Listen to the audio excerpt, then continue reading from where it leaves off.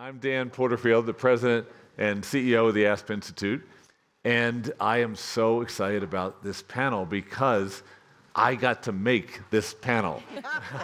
I don't get to make much around here. I get to cheer, I get to organize, I get to try to get the non-caffeinated bubbly water in the stand too. But these are 4 nonprofit executives who have vision, who have heart, who are leading massive organizations that are responsible for serving the public in all sorts of complementary ways. Each one of them has to corral the assets of iconic institutions that we all know. Maybe we've donated to them, maybe we've worked through them, maybe we've received their publications, maybe we have family members that have worked for them, and they're complex, and our world is changing, and they need to both drive change and adapt to change. And every now and then we lionize these corporate titans that lead these complex businesses, but these businesses that are serving the public good are every bit as important, and maybe in some ways even more complex to lead in these times. This is a really great audience. There's a lot of people here who have a lot of interest in the missions of your organization. So thank you all for being here. As an opening question, just to get into it fast, I will ask each of our panelists to just sort of say, what is your organization and what is its reach? And again, to each one of you, thank you for traveling out to Aspen. Great, thank you. I'm Jill Tiefenthaler, and I'm the CEO of the National Geographic Society. Our reach, our mission is to illuminate and protect the wonder of our world, and we do that through funding lots of grants and lots of programs. We call them explorers who are on the ground all over the world, about 6,000 of them globally in over 100 countries, 140 countries. And we also, of course, have a lot of reach through our media partnership, where we have a partnership with Disney. You may have seen our tile on Disney Plus, where we get those explorers in our nature videos out to many more people, as well as many of you.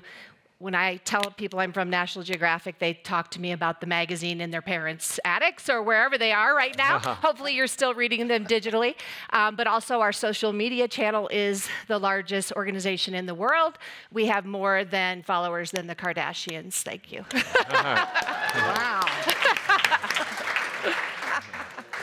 She should drop the mic. And I don't necessarily aspire to have that many, no. but hi, I'm Angela Williams. I'm the president and CEO of United Way Worldwide. Our mission is to mobilize the caring power of communities. We are a 135-year-old organization. We have 1,100 local United Ways operating in 37 countries. Here in the United States, we cover about 95% of communities in the U.S. What I love about our what I love about our organization is that not only do we have 14,000 staff that are living and working in communities, but we have 1.4 million volunteers that want to get engaged in making a difference. I'd like to say we're a community action network. We focus on health, education, economic mobility, and the environment, disaster relief. But we're one of those organizations that we partner with anyone and all. So for those of you that want to make a difference in your community, call us. We would love to work with you. Phew, thank you, Angela. Starsky. After this, I should say first that I'm a United Way alum, so I'm an Angela fan. My name is Starsky Wilson. I'm blessed to serve as the president and CEO of the Children's Defense Fund. Our mission is to build community so young people grow up with dignity, hope, and joy. We do that work in 11 offices across the country, and we do it in the brilliance of our founder, Marian Wright Edelman, pulling the 3-legged stool of social change, of direct service programs, including a network of CDF Freedom Schools, providing culturally relevant pedagogy as a literacy intervention for young people in 200 sites across the country, including Harambe's that are going on right now all over the summer, and leadership development, where there are college students who are running those programs for 16,000 young people and their families this summer. We also engage in multi-issue public policy work, There in Washington, D.C., in the Beltway, where we seek to impact through federal legislation the largest, most diverse generation of American history. In American history, there's 74 million people who don't have a vote unless you give them yours. So we try to encourage you to do that through advocacy work.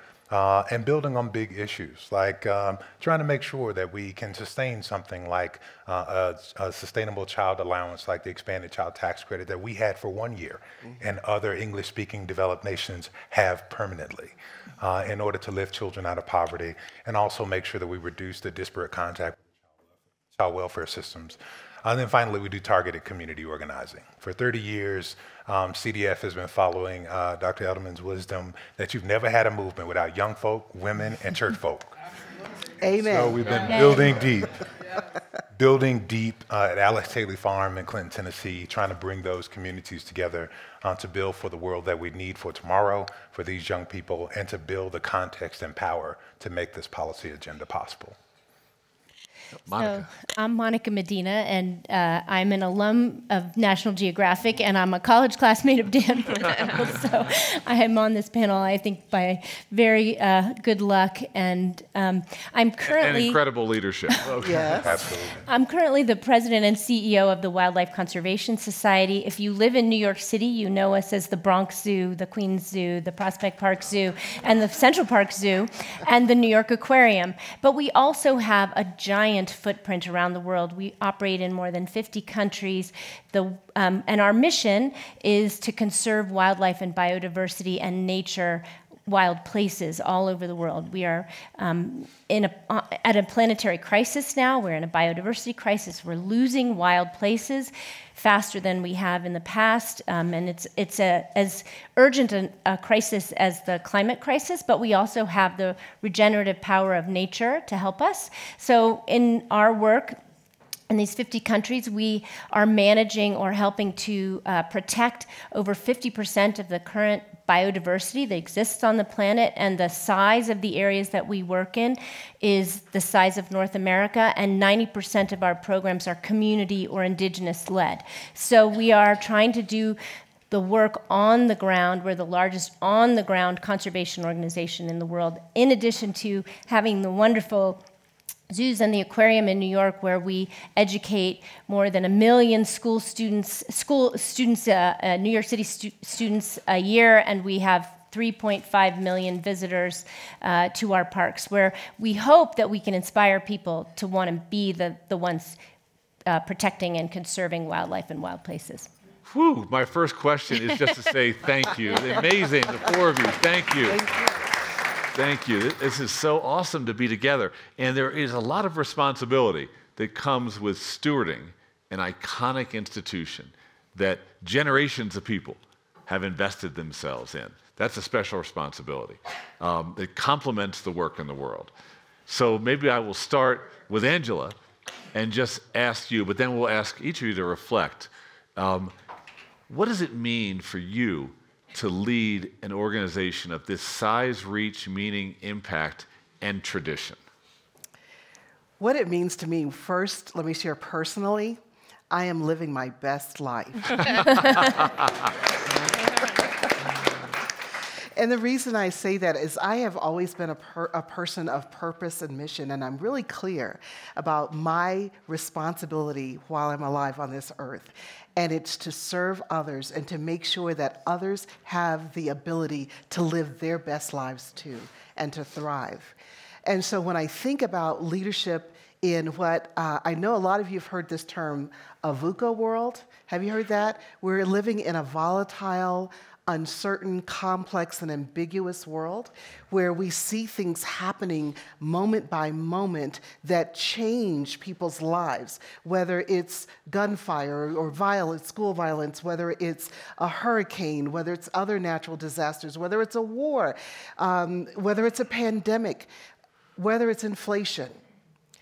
People are just trying to live and to make it. And so with our organization, United Way Worldwide, as I said, we're 135 years old, but the notion is, how do we used to be called a community chest, how do we collect the goodwill and the assets in the community, bring it all together, and help those in need? Yeah. And so fundamentally, these issues that we're facing around the world, the language may be different, the culture, the faces may be different, but when it comes to food, hunger, good nutrition, education, just trying to have economic mobility, whatever the issue is around the communities, we have the obligation to work together and to partner together. So as I lead this organization, and that's why I said I want to collaborate, public-private partnerships with everyone on my panel now. These are my new best friends. They don't know it yet. But we're going to do things in order to make a difference. And so in a complex society, in a complex organization that I have, there's a lot of strategy, a lot of levers to pull, behind the scenes thinking, and then connecting to figure out how do we move things forward. So I hear partnership, I hear service and impact, and I hear trust. And all of that was accrued to the United Way, and you then had the chance to steward this organization. And I'm going to get to change in the next question. But let's go to Starsky. Children's Defense Fund, another iconic institution. You're only the second leader of the institution. Wow. Yeah. So say a little bit about how you think about tradition, purpose, and the organization's history. Yeah, I think about it in the context of that kind of African symbol and concept of Sankofa. What is the responsibility? So the picture of the Ndingra symbol is a bird that is facing forward and looking backward.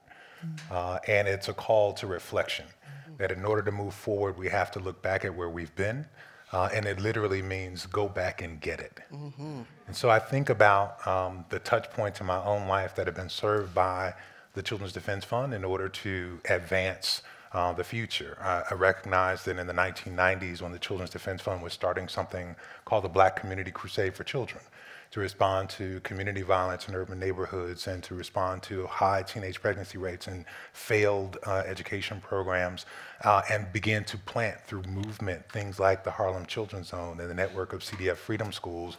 These are the same issues that I was dealing with in high school. CDF didn't know me, but it saw me. And so I have to recognize that. I have to think about these historic touch points. CDF was founded in 1973. Jim Lawson, who has a little bit of credibility in this civil rights thing, locates the contemporary civil rights movement as from 1953 to 1973, and it transitioned leadership in 2020, which means CDF was born at the edge of the civil rights movement and transitioned in the midst of the largest mobilization for racial justice since then, in the midst of George Floyd protests. That has to mean something for my leadership. For what this transition means. I believe that the transcendent and the universe work together to give us some signs when we don't have the answers. Yes. And so part of this, for me, means discerning vocation individually, but also institutionally. So at CDF, yes, we talk about mission, vision, values, but we also talk about institutional vocation.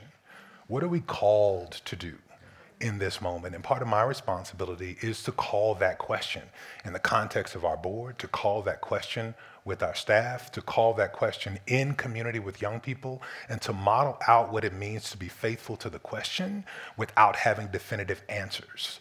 The great challenge for me in being only the second leader is that our values have walked among us, and we have had a touch point in one of America's greatest prophets in Marion Wright Edelman, with us every day.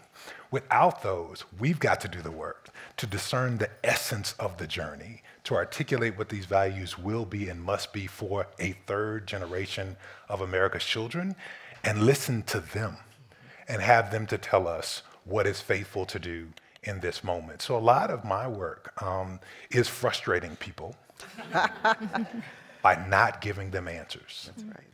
But rather seeking to facilitate processes whereby we might be faithful to the questions and discern the future together. Now, that is tough for folks who are used to clarity, who are used to certainty, even when the certainty is wrong. That's right. Who are used to things that they are used to, even when they've been outmoded for some time. But this is what the rising generation of young people need from us. To be faithful to them. And so I remember at all times that there are young people that I will never see, that I must serve. And they will figure out perhaps 20 years from now that CDF in this moment saw their experience and was responding to it, even though we didn't see them in the same way I did. Yeah, beautiful. Thank you. Wow. Monica, your organization is 120 years old or so. So you're stepping into an incredibly important cultural institution that's evolved over 120 years, not the same as when it started for sure. How do you think about your responsibilities to its tradition, its heritage, and its role in the world? Thank you, and it is an honor to be on this panel with so many inspiring leaders. I will say, for me, this job, I am the first female to hold this job, so I look at it probably different than every person who sat in my seat before me, just because of that. And I'm grateful to the board for actually giving a woman a chance to run this organization. And we are almost 25 years old, and one of the things that we've done over time is had 500 million people walk through our zoos in New York. That's a huge impact. And yet, we know that what we need to do is inspire young people to continue to want to help conserve the planet. We do this work not just because of nature and how wonderful it is, which is easy to appreciate when you are here in Aspen, but because it's important to people. We depend on nature and biodiversity. One of the panelists last night, the CEO of Patagonia, said there's no economy without a healthy, clean environment. We rely on things like clean air and clean water and soils and everything that is part of the natural world. So we have a really big obligation to continue to try to put much of the world under conservation. What scientists tell us is that 30% of the planet needs to be conserved in one way or another. By 2030 is the goal that the global community has set for itself. There was a big international meeting last December. All the countries of the world agreed we want to try to save 30% of the planet by 2030. So that's our mission. That's what inspires us. That's our purpose. And I think it is important to give young people hope that we can actually do that. So that's where our zoos and aquarium come in. Yep. Thank you, Monica. Jill, Nat Geo. Yes. How do you think about the legacy that you have walked into and are extending? And maybe let's get you thinking, but for the rest of the panelists, about change too. Mm-hmm. So we're also 135 years old. I think you're 1 year older, so and have been around a long time. And our history is fraught, to be very honest with you. So if we go back and think about National Geographic 135 years ago, some of it is amazing, and people see this yellow border, and people tell me these wonderful stories, but there's also a serious history of colonialism, of extraction, of exploitation, of racism and sexism. So also is the first woman to sit in the seat in 135 years. I think a big thing that we're trying to do at National Geographic is to reckon with that history and to reclaim exploration in a new way. We're thinking a lot about, part of that is, who are the explorers? You know, in the old days, we would think our explorers were the white North American guy who went out to discover things around the world. And we're really trying to move away from parachute science and parachute storytelling. And really, now 50% of our new explorers are women. And 65% of our explorers are non-American who are working in their home regions around the world. So and when you see these young people in a room together from all over the world, we just had our Explorers Festival last week, it is so dynamic and exciting. So we want to change the story, we're going to change the storyteller, and that's a big part of where we're going. We're also sort of reckoning with our past by thinking about this amazing history. So our archives are incredible, as you can probably imagine, from all over the world. And 98% of them have never been seen by the public. Just those few little bits have gotten into the magazine. But we want to actually open that up to source communities and make it not the extractive and exploitive thing that it was in the past. past. So we've started to do that. We had one of our first amazing projects with an explorer named Yazan Kapti, who is Palestinian-American, and he went in and took 60 years of Palestinian history in our archives of photographs and put them up on social media and asked the diaspora of Palestinians to recaption the photographs. Mm-hmm. And it was an incredibly powerful topic exercise. And then in the end, they started to identify these nameless people who were in National Geographic. Wow. That was my great-grandmother, and we gave names to folks. So that's where we're looking to the history. How do we move forward in a different way, but also reckon with that past and try to make right some of the hurt we caused in our own past? So, so inspiring. And as you've furthered that work, have you felt any pushback or resistance? Oh, none. Yeah. You know, it's hard because when you open up space for new people, that means it's more crowded, right? And so not everybody gets the same privilege that they have in the past.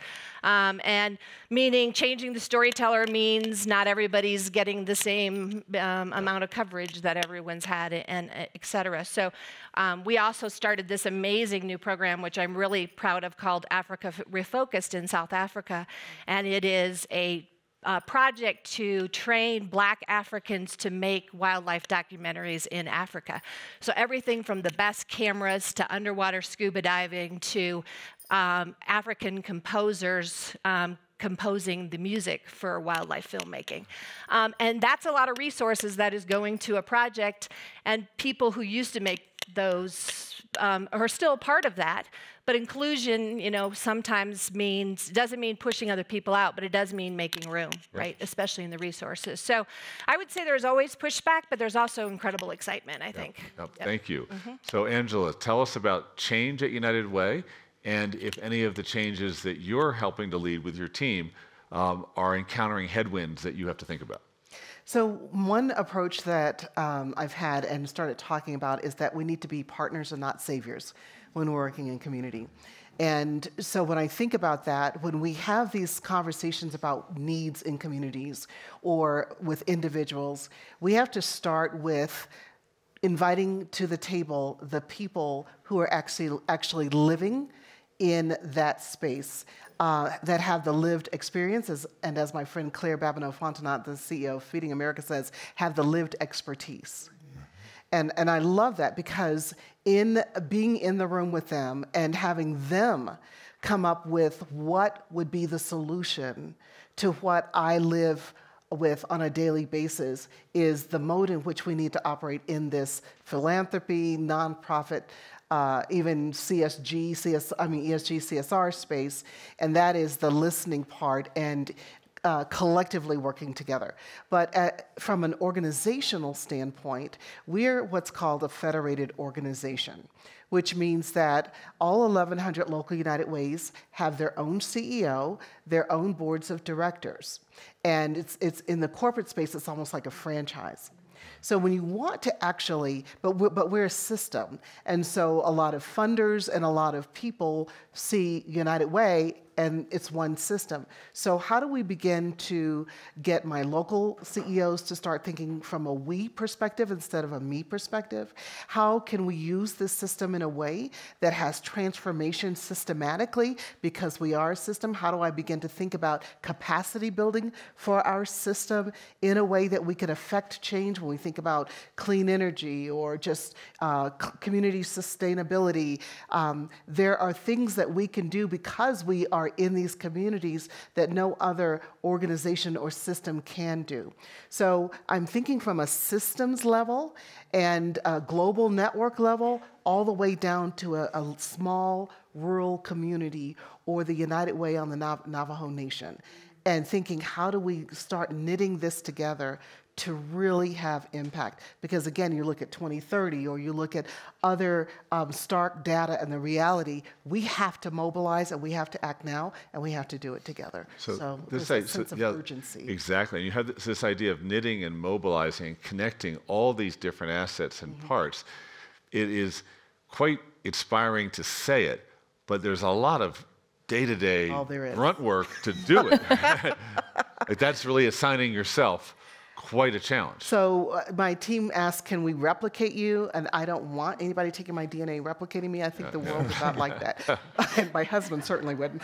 But what I think is important is how do I empower others around me to do the work? And how do we have these sessions where we see the end goal and declare even what is the critical number? It may not be 100%. It may be 30% of the willing that are willing to come alongside and start doing the work together. Then that's where I can see things happening. I think about movements. I think about the civil rights movement. My dad was very active in that. And just, it's the young people and people thinking we can do this, then things begin to happen. I'll think about Greta, what's her name?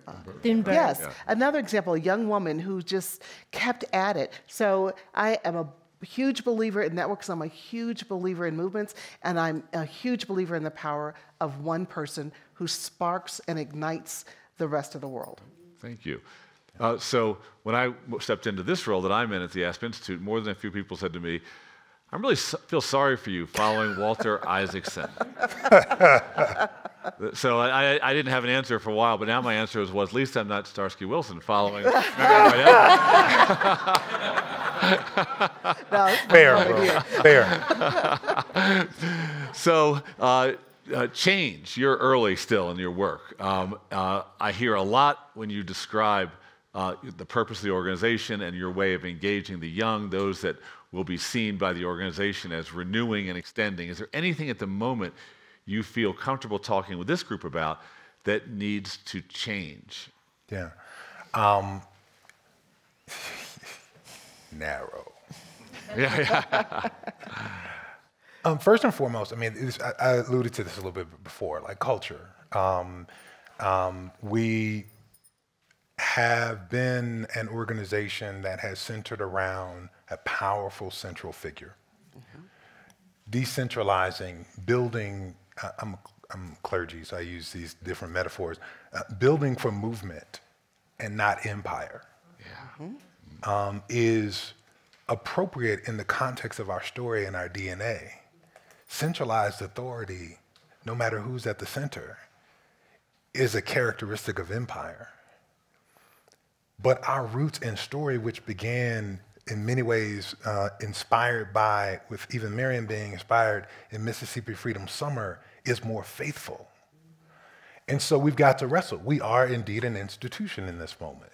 But changing and shifting toward a culture of decentralized authority, I believe, is more powerful in this moment. I slipped that in. I didn't know if I could use dirty words. Power is important. The two things I've done structurally to shift the organization since I got there, the first thing I did, first 90 days, was dust it off, reinvigorated our 501c4. We needed, in a moment where the moral suasion and the attempt to shame America for allowing its children to live in poverty has failed, because we seem to have no shame about this fact.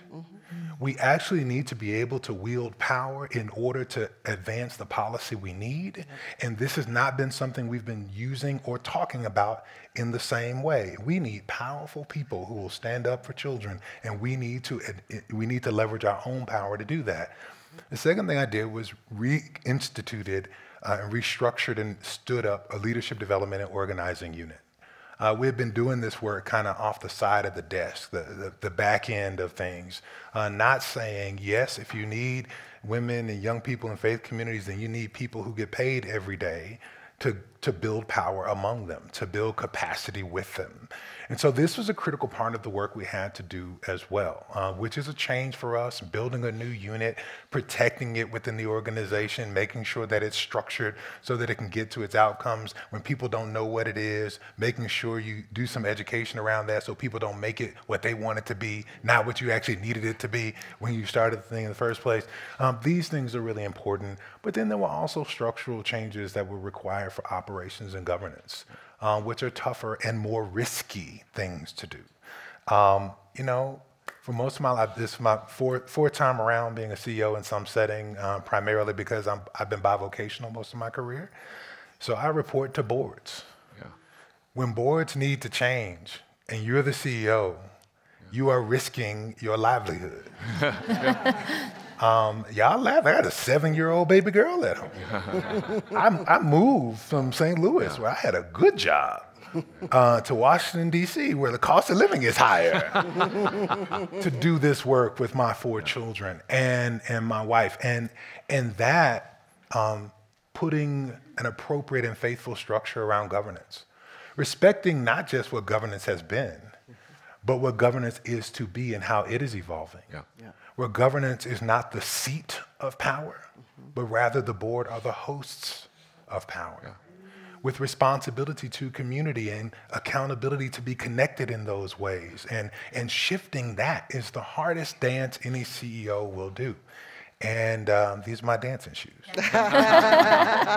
Well, I hope that the Harvard Business School does a case study of what these organizations are doing, because there really isn't enough thinking in society about what it takes to lead and manage and govern and get the resources for these extraordinary people-serving, community-serving, purpose-driven places.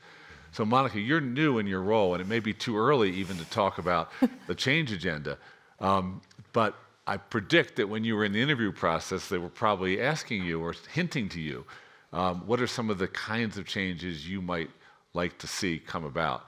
Are there any you care to talk about today? Sure, and I will hearken back to my time at National Geographic because it was instructive and it really helped me, I think, get this job.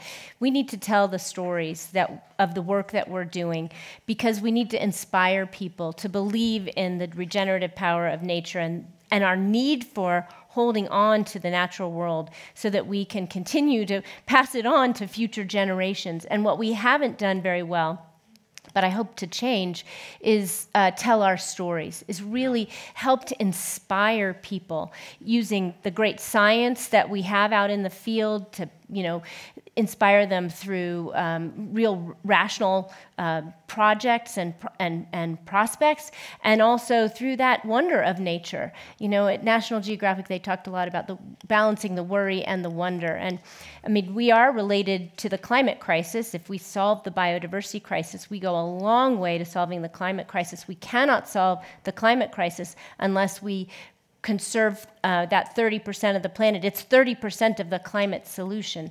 So we need to get that story out there, and I think that's really a goal of mine in this job, something I hope that we can do a better job of. Well, it's going to be great for the organization as you do it, and thank you. So I'm going to stay with Monica, and now the questions are off the script, so a tiny bit of a curveball, but we don't get this opportunity to be with leaders like this every day.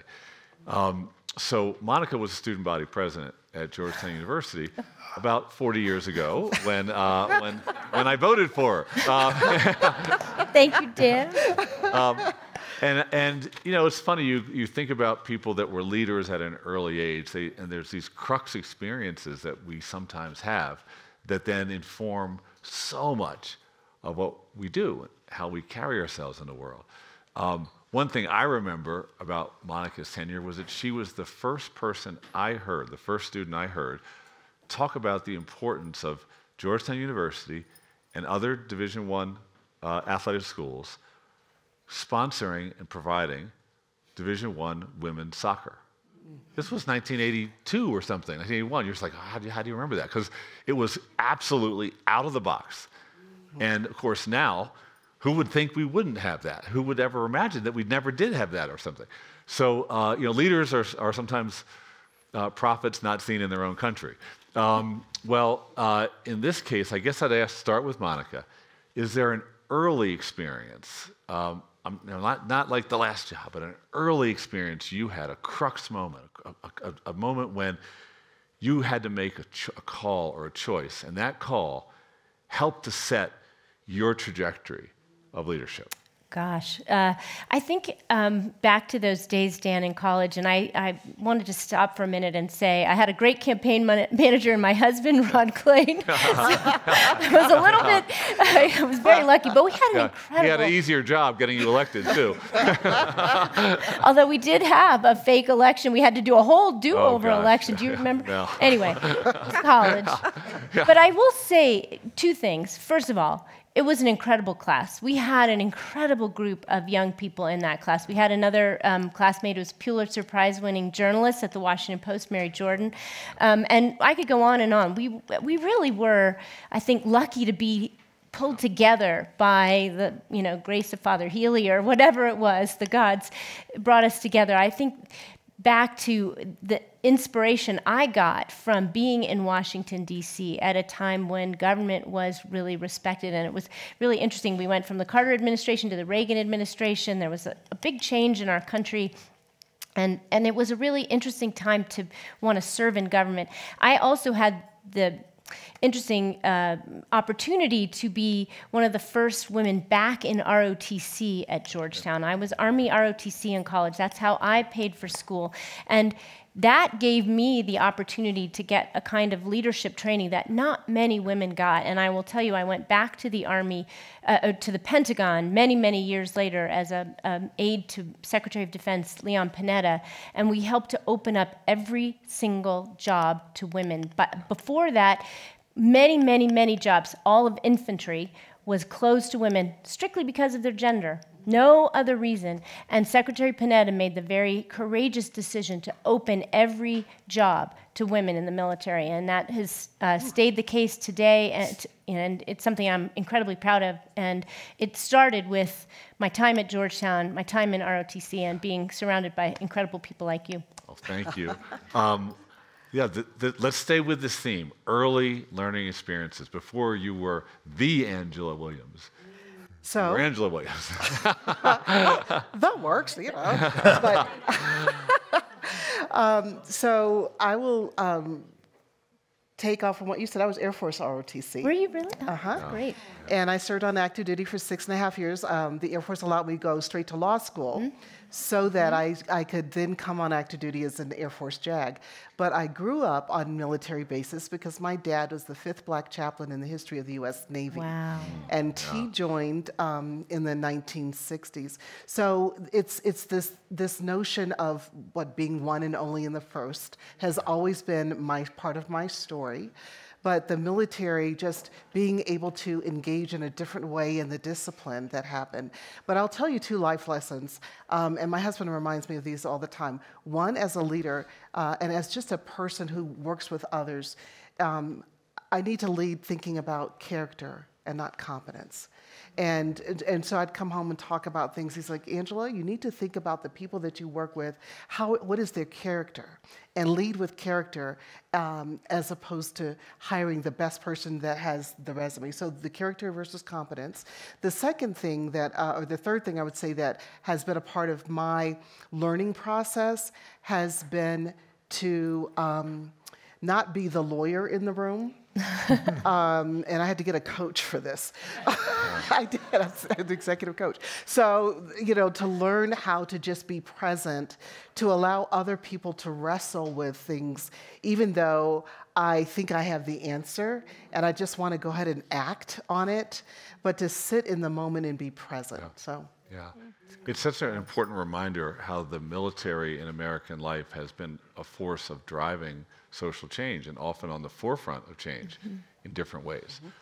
Now, so Jill and I have been friends since 2011. We were both new college presidents, and I used to call her when she was at Colorado College and ask for advice about some of the different challenges I was facing. I never let on I was facing challenges. Just, how would you deal with the sit-in? I have a friend who wants So it's fun for me, knowing you this way, to then think about young Jill and something formative early in your life.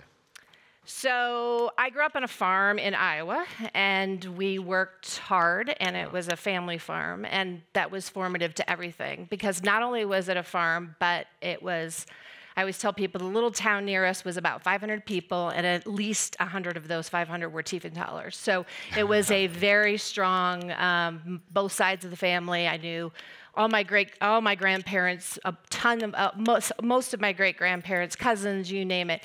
And so I think that formed a lot of my leadership style. And part of that is being able to, I think, feel comfortable in a lot of different spaces. We had, people working on the farm. There were also no girls' and boys' jobs. I had an older sister and me, and we did it all. So my father never sort of made choices that way, which was really important, I think, in my own leadership as a woman. And also, I just felt like I was one of those people always kind of had to be very instinctual, listening and learning and kind of, figuring out how to move around me with this huge clan of people. And I think one of the skills I brought that has really helped me with the leadership, in addition to being really a hard worker, and is being very in tune to the people around me and being a listener and sort of being able to figure out who really wants to say something but isn't, and drawing them out, or who disagrees with me even when they're not speaking. So that sort of sixth sense, I think I developed somehow in that background, has been really helpful. Thank you. Yep. And Starsky, you so appreciate the power of the young to drive change and to lead we who are older, to be the mentors to those who are older. An early experience for you that set you on this course? Yeah, probably a few. I tend to speak of not events, but kind of experiential containers. So the historic Black church tradition really kind of shaped and nurtured me, much more as a sociological institution than a theological framework. And so I think about their experiencing volunteerism. I was a youth pastor early in my career.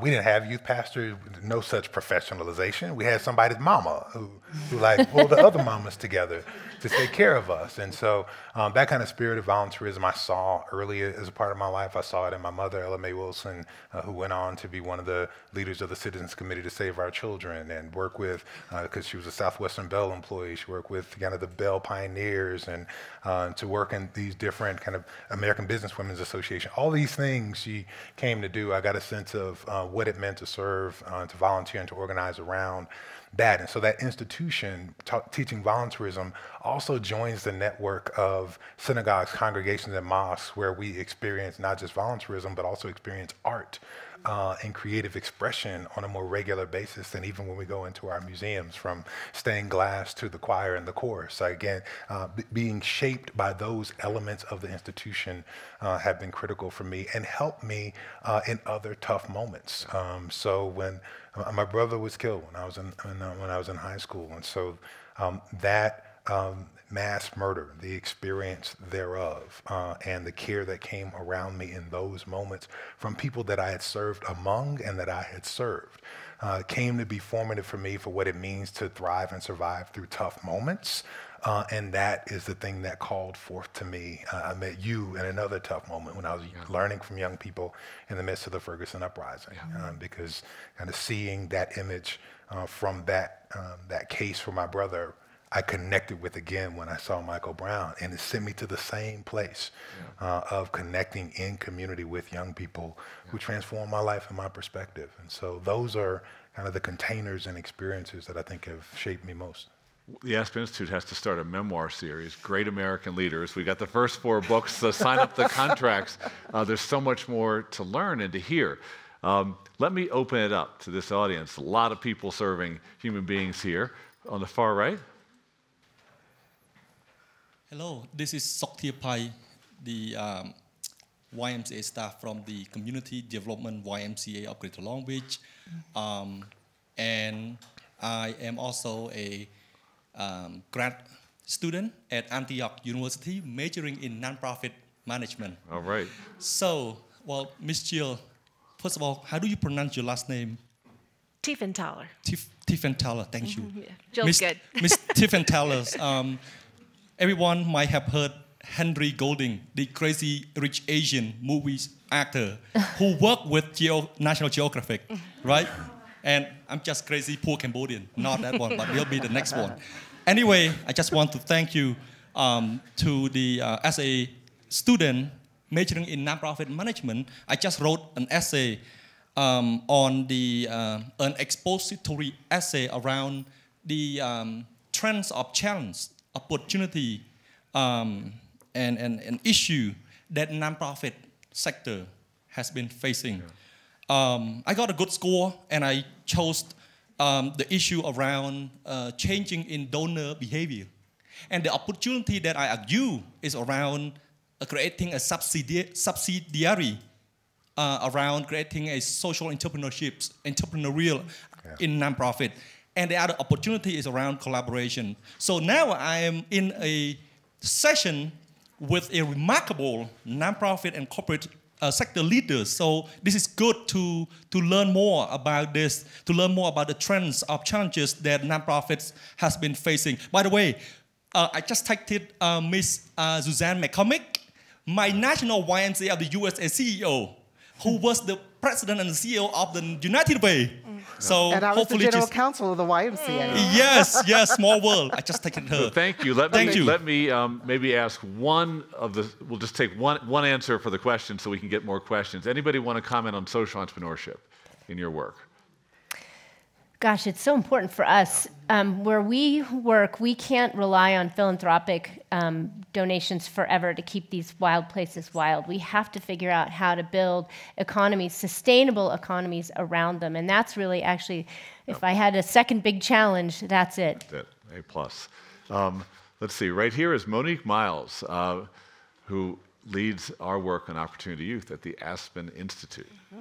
This conversation is deeply edifying, so thank you.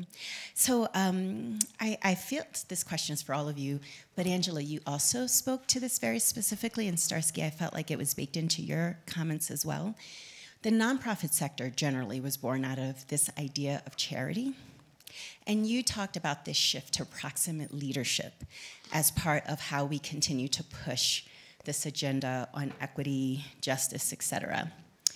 However, given the sort of foundations of the sector, it's fair to say that philanthropy, how we measure outcomes, even the stories we tell, haven't quite caught up to this moment. Can you say more about how you manage that as leaders, not just within your organization, but pushing for the sector to catch up with moving from saviorism to being very justice-oriented? I'll give you just one quick example. We're partnering with the Institute for the Future, and I am so concerned about the next generation of leadership. So we're creating a whole curriculum and cohort to train next-gen leaders in this sector, but from a future-focused perspective. So we're training the younger generation of leaders now to look 10, 30 years out at what do we need to do in this sector to lead this sector and to be more relevant. So that's just an example. And so that proximate leadership means that it's not necessarily the same people, but it's a much more diverse group. Thank you. Let's go to Devin Coleman, who's with the Gates Foundation. Thanks, Dan. So as someone who is 13 years out of Georgetown University, 2012, and thinking about leadership and the roles that you all occupy, I have somehow managed to fall into some high-stress jobs that are often the most fulfilling and exciting in political space, in the tech sector, in education, classroom, boots on the ground kind of work. How do you renew yourselves and your souls and your spirits as you do this day in and day out? What are your tips and tricks? Yeah. So I'm an inner city kid who's becoming a suburban dad. It's probably the most stressful confession I have. That said, time with, I have 4 children, so time with my kids in different one-on-one time with each of them is absolutely renewing for me.